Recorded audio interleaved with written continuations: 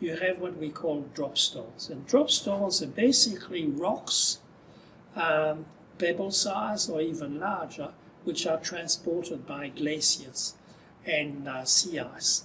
And when the glaciers or the sea ice melts, the stones just drop on the seafloor. They would have been picked up by the glaciers, so they are all shapes and also angular frequently. And we have to remember that icebergs, when they float, only 1/7 of the iceberg is visible above the waterline. So in order for you to see dropstone, you need to know that you've had quite a substantial amount of water. And then here's an example of an angular dropstone, a pebble that is found in very fine mud. And the two usually don't go together.